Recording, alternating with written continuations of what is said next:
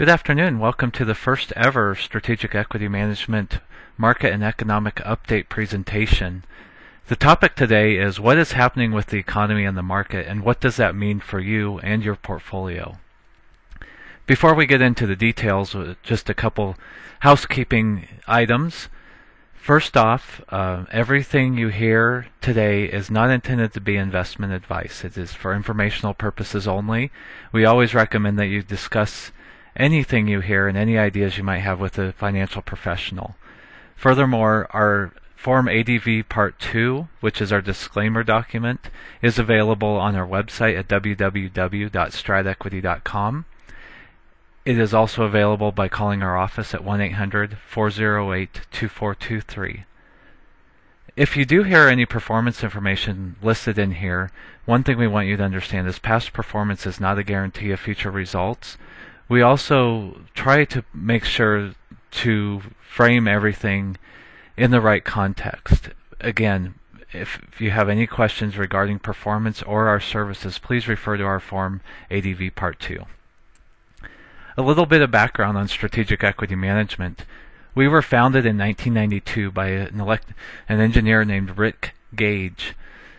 We're SEC registered, and we have a focus on active risk management. To learn more about our background and how our company was formed, we again would like to direct you to our website. That's www.stratequity.com.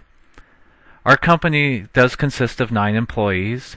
Again, Rick Gage is the president and senior portfolio manager.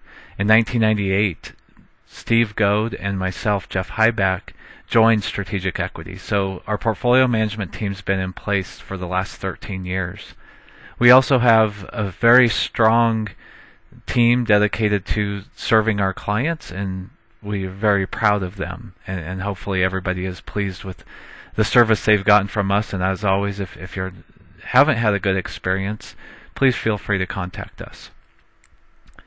But the topic of the day, really the topic of the month, topic of the summer is how in the world did we get here? We've put up a lot of pictures there on the screen of some of the things we're dealing with, and it really started back in 2008 with the financial crisis, and we did have a bit of a rally in 2009 and parts of 2010, but there's just a lot of angst out there. People really aren't feeling comfortable, and so we thought we would address how did we get to the place we're at right now.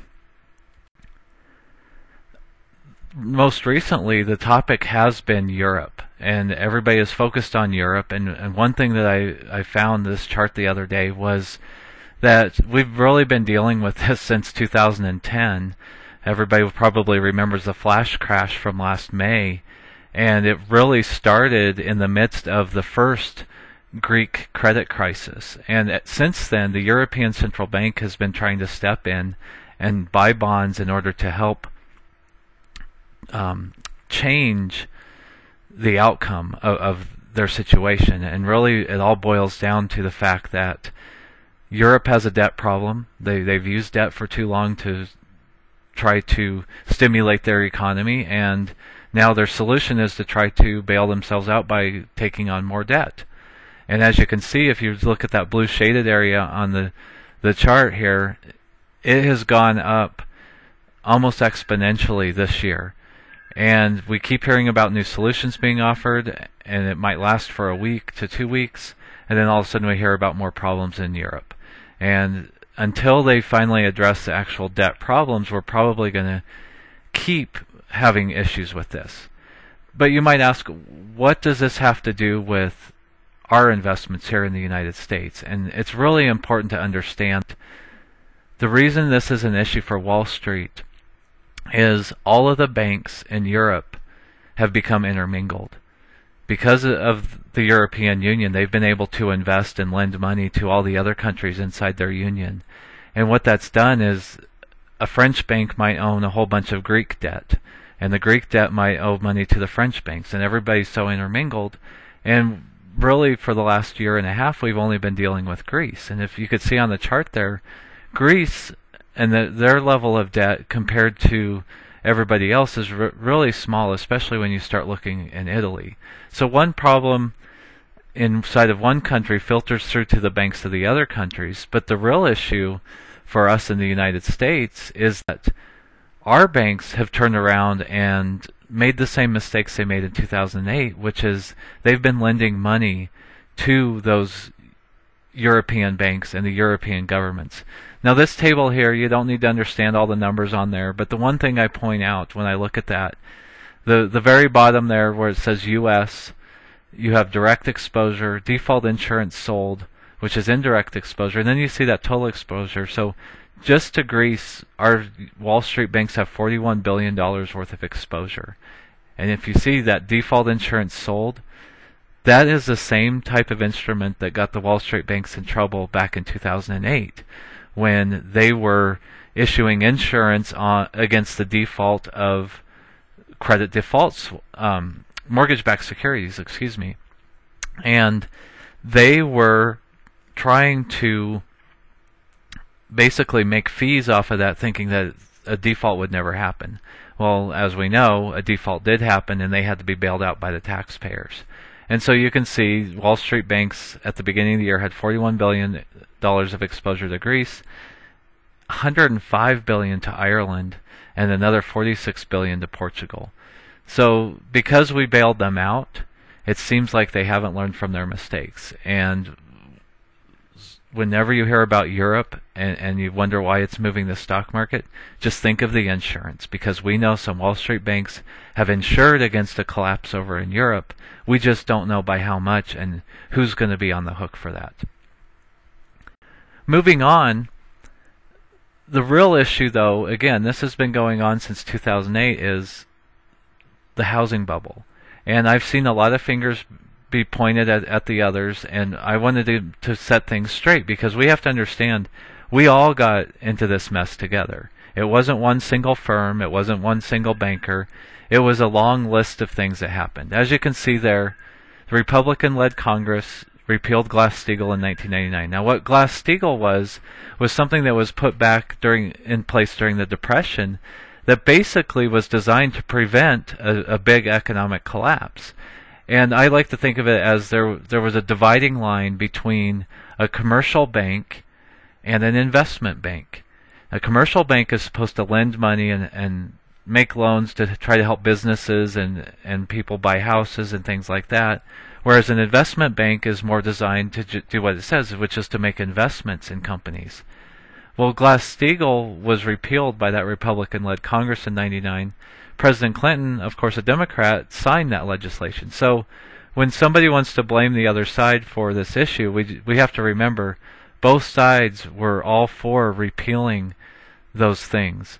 And if you look back at it, if we had never allowed commercial banks to become investment banks, we wouldn't have had commercial banks invested in some of these instruments that led to them needing bailed out. But that doesn't mean everybody else is off the hook. The Federal Reserve is supposed to supervise everybody, all the banks out there, and they failed dramatically to do anything about it.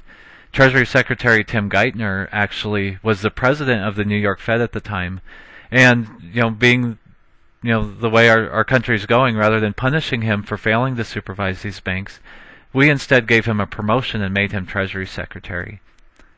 The Wall Street banks and insurance companies also were to blame for the housing bubble, because they not only packaged up the mortgages as quickly as possible and sold them, they turned around and invested in these mortgages and offered insurance against them, just like we mentioned when we were talking about Europe. The ratings agencies, they were pressured by these Wall Street banks to start putting ratings on these new securities of bundled mortgages, and they really just didn't understand. Their expertise had been evaluating corporate debt and sovereign country debt, but never these complex products, and their actuaries screwed up. They rated them AAA, everybody believed it, and they never dug any deeper to figure out what was behind those ratings. And finally, the pension funds, mutual funds, and other big institutional investors all poured money into these risk-free investments. They didn't understand them. They just thought, hey, it's AAA, it's paying me 4 or 5% interest, I'm going to jump in and do it. And so again, you could see the long list of people that were to blame for the housing bubble. But one thing that I noticed back in August was that everybody decided to gang up on one party. And it came at the beginning of August when Standard & Poor's decided to downgrade America's debt. And the first thing everybody said was, well, Standard & Poor's was to blame for the housing bubble because they had a AAA rating on some of these mortgage-backed securities. Well, number one, as you can see, it really wasn't just Standard & Poor's that did this. It was a whole long list of people. But also, there was a strong reason behind the downgrade of America. And just because they made one mistake in the past shouldn't make us not listen to them, because there's a very complex reason that we had to see America downgraded, and that's we're spending too much money. Let's look at this deal that Congress made at the beginning of August. They agreed to cut spending by about $2.2 trillion. Just looking at that, say they are able to actually come up with those spending cuts. I don't think they will be, but let's just pretend they can. If you average that out over the next 10 years, the debt's going to grow by $5.5 trillion in 10 years. Now remember, our total debt when they were arguing over the debt ceiling was $14 trillion. So this is a 40% increase in the level of debt we hold right now. And to put that $5 trillion even in bigger perspective, if you go back to 2000, our total national debt was under $5 trillion. So this is the big reason that Standard & Poor's decided, hey, even though you guys made this agreement to cut spending, it was not enough, because you could see what that's going to do to our national debt. Another thing Standard & Poor's pointed out was that the growth assumptions that are used in those budget cuts and the deficit numbers that we see are entirely too optimistic. They're assuming between a 2.5% and 3% growth rate in the economy.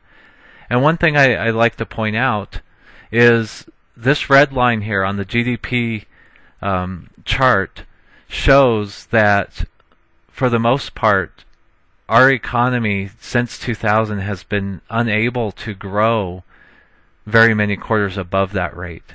So now when we look at these deficit numbers, we're supposed to assume that magically the economy is going to be able to grow above that red line. Now you consider all the stimulus that was thrown at the economy since 2008, and then you realize that only 3 of the last 8 quarters have been above that line. You start to see why we have some real issues here.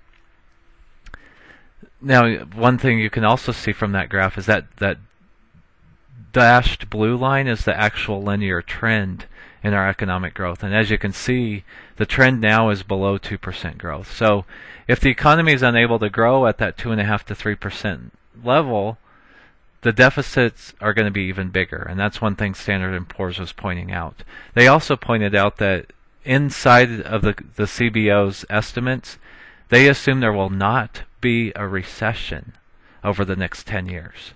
Now, I would like to hope that that could happen, but as we know, even in the 1990s, we saw a little bit of a recession at the beginning. So it seems like these estimates that they're using to come up with the budget deficit cuts are just way too optimistic, and we probably won't come anywhere near the number that they're predicting. But the real problem that Standard & Poor's pointed out when they downgraded America is that nobody wants to address the real problems in our economy.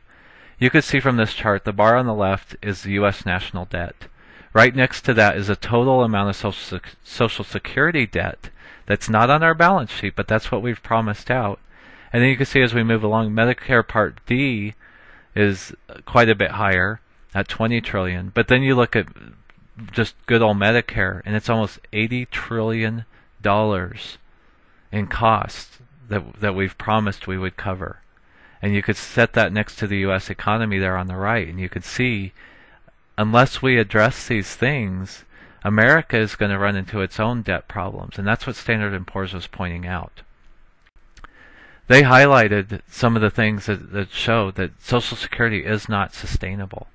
If you look at this chart on the top, you can see that Social Security payments as a percentage of GDP are projected to rise all the way past 6% of our total economy up until 2032, when they expect that the population will finally catch up.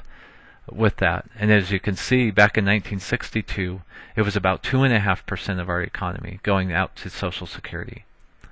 A bigger problem is the percentage of Americans receiving Social Security. You could see it was a pretty flat line between 18 and 20% for the better part of 40 years. And now we're starting to see that it's probably going to climb close to 40% over the next 60, 70 years, where we have almost as many people working as we do collecting Social Security. So that's something that has not been addressed, and one reason Standard & Poor's said we cannot keep a AAA rating on the United States. Here's another way of looking at the workers that are receiving Social Security versus the workers paying for them. You could see back in 1955, we had almost 9 workers for every recipient of Social Security. And as you look now, we're down to about 3 workers for every recipient, and that's projected to fall below 2 by the time we get into the 2080s. And you could see real quickly by 2032, we're almost to a 2-to-1 margin. And so if you think about it, because the Social Security Trust Fund has been drained by all of the spending the last 30 years, you would have to have, on paper, if we don't cut benefits, a 50% payroll tax by 2032 just to cover the benefits that we've promised. And obviously you can't tax people at a 50% rate and have them have anything good happen in our economy. It would be devastating to our economy. So it has to be fixed. And the reason it needs to be fixed immediately and have this problem solved is, you can see this chart shows the impact Social Security has had on the United States deficit. And what it means is, if you think about it, it was almost like a piggy bank, where we would withhold money from people's paychecks for Social Security. They would put it in the piggy bank, and then the Treasury Department would come over and say, hey, we need to take this money from here to help our spending so we don't have to borrow as much. So they would put an IOU in the piggy bank. Well, now that it's time to crack open that piggy bank, they're opening it up and seeing there's no money left. It's all IOUs. And so now we're to the point where every year we're going to have to raise more money to cover all the money that's already been spent. I point out to people that it's unfortunate, but we've already received a lot of our Social Security money back. They'll say, well, I paid into it, I should get it back out. Well, because we elected the people we did over the last 30 years, we have already received those benefits in the forms of abnormally low unemployment. So if you had a job, you benefited from 5% unemployment for almost 10 years. We saw a big boost in personal income in the 1980s and 1990s. The road systems were improved. We saw so much spending happening that was what our Social Security money was being spent on, not on our retirements. And now that everybody's starting to retire in the baby boom generation, they're saying, wait a minute, where's my retirement money?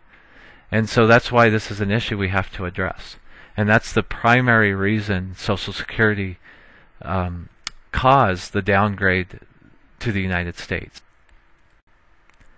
Now, moving on, the big issue we're starting to see is people asking us, first of all, how are they saying we're going back into recession when I don't even feel like we've gotten out of recession? And trust me, I understand where that's coming from. But on paper, the recession did end in July 2009. We showed the chart earlier of the economy growing.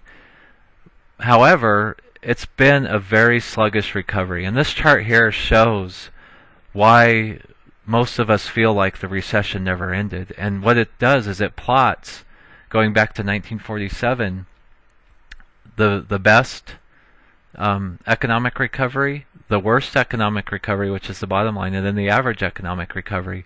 And you could see that red line is tracking almost the worst recovery on record. That's why we feel like the recession didn't end, and it's because we didn't. So let's look at why we feel that way. First of all, we've relied on borrow and spend policies for 30 years. This chart here, there's a lot of lines on there, but the one I want you to focus in on is that red line. That's the level of public debt. That's our national debt. And then follow that red line along with the green line, which is marred inside some of those other lines near the bottom. That green line is the economic growth. And you could see that we use just an amazing amount of debt in order to try to finance our growth. And really the only thing that kept up with the level of public debt that we were taking on was the stock market and the level of household debt. Now you could see the level of household debt has started to level off, and everything else never even kept up. So these borrow and spend policies are no longer working to support our economy. And so now we have to figure out a different way to grow than just using debt. Another thing to consider is you probably hear a lot of people saying, well, we need the government to spend money in order to stimulate the economy. Now that may have been true, and it did work pretty well since the late 1930s. However, the thing that people have always said is that when we spend money via the government, it multiplies into more money. So this chart here shows that money multiplier, and you have the ratio of what $1 turns into that's put into the economy. And as you can see, in 1987-88, it peaked at about $3.25. So every dollar put into the economy was turned into $3.25. And the reason that would work is we would, say, hire a construction company to work on a bridge. That construction company then would, of course, hire workers to help them build this bridge. Those workers would take their money and they would go spend it. They'd buy clothes and foods and everything else. And then, so from the stores they bought it from, they would have workers. So they had this model that says, okay, $1 was actually turning in $3.25. Now the problem we're seeing is when you get this new government contract, yes, they'll pay their workers. However, the workers are really taking the money in two places. They're taking it to Walmart, which turns around and buys all of their stuff from China and other foreign companies, so the money then leaves our country, or they're taking it to the bank. They're either paying down all that debt that we showed on the prior slide, or they're just hoarding it. So now we can see that $1 put into the economy turns into 73 cents. So this thing they used to call the money multiplier is now actually a divisor. So when somebody says we need to spend more money to stimulate the economy, they're basically saying, I want to throw away 28 cents of every dollar we spend of your children's money because it is not working. We are sending too much money overseas. We have too much debt that people have to pay down. So just this idea that we need to keep stimulating the economy is preposterous. And it's something that really needs to stop if we're ever going to want to get back on our feet to a strong economy. Another issue that we're seeing is that the money is staying on Wall Street. It's not coming back out.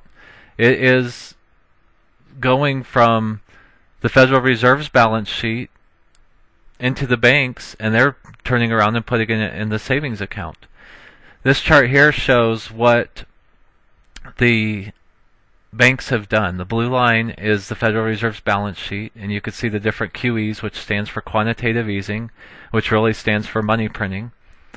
And then I want you to look at the red line, which shows the reserve balances. And if you really focus in on, say, quantitative easing 2, and that duration that went from November 2010 until June of this year, you can see that it pretty much tracked line for line what the Federal Reserve was doing. So they printed money, and they turned around and the banks just deposited it. So it's not getting off of the balance sheets. And until that happens, we're not going to see any real improvement in our economy. We got to get, you could see it's $1.8 trillion sitting there on deposit at the Federal Reserve. That's money that could be sent into the economy with different policies. Now moving on, question we are also asked, is this a bull market or a bear market? If you turn on the television, they're probably saying this is a bull market. This is just a correction that we've seen in the summer and into September, and this is a buying opportunity that they're telling us a lot. One way we look at whether it's a bull or a bear market is to just slap on a 200-day moving average. And the reason we like to do that is because that's the general direction of the market on average over the past year. And one simple definition is if the market's below that 200-day moving average, you should consider it a bear market, which means you're probably not going to want to get excited if say you're a long-term buy and hold investor about jumping back in and putting money to work in the market if it's below that 200-day moving average. Another thing to look at that I really think makes the case for whether it's a bull or a bear market is this chart here that shows the days that have had a 4% or greater decline in the stock market. And one thing you can see is that from 2000 to 2002, we had 4% declines in the market. And then as you can see, as we got into the bull market that began in 2003, we didn't have a single day where the market lost more than 4%. Then we jumped to 2008, 2009, and at the very beginning we didn't see any 4% losses. But as things accelerated, you could see we had 21 4% declines. And again, you could see after the market bottomed and we finally felt like we were in a bull market, we didn't see another 4% decline again. Now, if we look at 2011, we already have 4% declines in the market.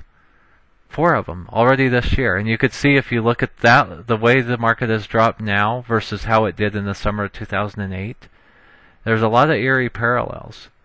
So I just caution people that they might be telling you it's a bull market on TV, but they always tell you it's a bull market. They want you to stay invested. They don't want you to think for yourself and put money on the sidelines and just wait things out. You know, sometimes there's nothing wrong with saying, you know what, this is too hard. I'm going to sit it out until it gets a little bit easier. Either way, whether it's a bull market or bear market, I point out to people this is not a healthy stock market. This chart here, again, goes back and looks at the Federal Reserve's balance sheet. And we look at quantitative easing 1, which is the first time the Fed started printing money. And then we look at what happened to the market when the Fed wasn't printing money. And you can see that red line, the market really struggled until the Fed announced last August that quantitative easing 2 was around the corner. And then the market took off. Well, now that we've seen quantitative easing 2 end, look what's happened to the stock market. So we've had a market that since 2009 has been supported by the Federal Reserve printing money, which that may be nice over the short run, but it really does not help get us out of the problems that we have. And the problems we have are too much debt. It's very simple. We have too much debt, and what the Fed is doing is they're adding more debt to try and fight the problem. So again, whether it's a bull or a bear market, it's not a healthy market. We'll get there. I fully believe we will get through these problems. But we're not going to get through these problems until we admit we have a problem and that adding more debt is not the solution we need. So, as you can see, all of these things are really starting to impact America. We have seen things like consumer sentiment is plummeting. We're going back to levels that, besides the financial crisis, we haven't seen, since the 80s on some of these indicators. Housing permits are just, they're sitting at 50-year lows. People are unable to sell their houses. You see food stamp participation just climbing. And, at the time where Wall Street bonuses are hitting record highs. And then finally you have real personal income that hasn't come anywhere near keeping up with what's happening in the economy. It's people are making less money because we've seen inflation, we've seen housing continue to struggle, and we just have this anger brewing in America. And it's something that has to be overcome. It's going to have a big impact on our market, but the angrier people get, the sooner we'll be at fixing the problems, which is quit giving money to Wall Street, quit spending our children's money on projects that aren't putting money back into the economy. We just got to stop. And So you might look at these charts and say, well, that's a bad thing, and it is over the short run, but it's a good thing because we're going to be getting to a point where we can start rebuilding America.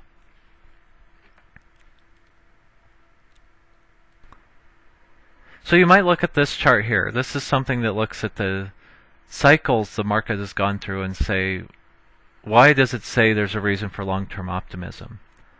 And looking at the things we're facing, I could see why you would say that. But one thing that I like to point out is these 18-year cycles are based on demographics. They're based on the size of a generation and how long they have an influence on the economy. And if you want to really understand things, just look at that green period from 1983 to 2000. That was when the baby boom generation was at their peak earnings cycle. And they obviously stimulated the economy a lot. It helped the stock market. But they also added a lot of debt.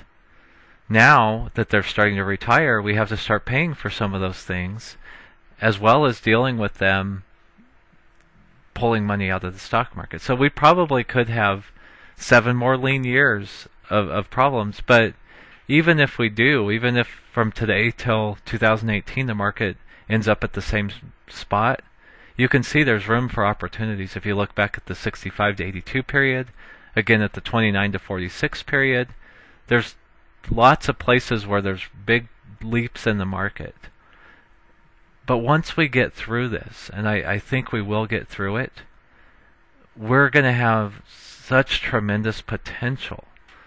But the key is hanging on to your money, to not losing 50% of the value like we've seen happen twice since 2000. That's the goal. That's the whole point of this chart, is we will get through this. We have all along. If you go back to think after the Civil War, how dire things would have looked. Or think back to December 8th, 1941, how bad things would have felt back then. We got through it. In fact, starting 1947, we had almost a 400% rise in the market over 18 years. So we will get through it, but you got to hang on to your money. You can't just let it ride up and down with these waves, or you're going to end up behind the curve. And the other thing you have to realize, that America is still the greatest country in the world. There's so many great technological inventions that are coming out of America. They might be manufactured in China, but I also believe over the next 7 years, a lot of that's going to be coming back. And you have to realize those profits go back to those United States corporations. They go back to hiring engineers and software designers and everything else here in the United States. And we truly believe that once we get through some of these other issues overseas, we're going to see that money come back. And we're going to see opportunities on the other side of this. So we don't want you to lose hope and think, well, all Strategic ever talks about is the downside. That's not true. We believe that once we're through it, things are going to be looking pretty dang good for America, because we still are the strongest country in the world.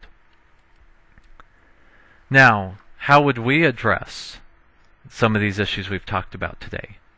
The way we do it is we use our 4 investment programs. And we look at this investment pyramid. It, kind of took the idea off the food pyramid of, how do you want to structure your portfolio? What's the best way to have a healthy retirement? And what we do is we just want to fill down from the very top, and we want to make sure a client's taking care of their money markets, their CDs, things like that have a very short-term time horizon, or something where somebody just doesn't want to lose any money on. But after you've filled in that need, we want to start looking at our other programs like Income Allocator, Absolute Return, Enhanced Portfolio, and then finally Enhanced Growth Allocator. You might also notice on there that we include the S&P 500 index, and we think that for some people, for some portions of their money, just a buy and hold S&P 500 type holding is pretty good, but you got to take care of all the things up above that. Because somebody that's 80 years old probably doesn't have much business at all having the S&P 500 in their portfolio, unless it's money that they don't intend to ever spend and they just want to let it ride and do whatever. So we just want to fill down from the top and then see what's there when it's all said and done. And if you still have money left over for buy and hold, that's great, because over the very long term, as we showed in that 18-year chart, the market should come out ahead over the very long. How we're invested currently, you could see we're in what's called a bearish position. If you look at that yellow line of our net equity exposure, we have no equity exposure, of course, in income allocator, and 0 in our enhanced portfolio allocator, only 20% in our growth program, and an absolute return, which actually doesn't look at the direction of the market, has only a 20% exposure. We can be in a bullish mode like we were for most of 2010 and the second half of 2009.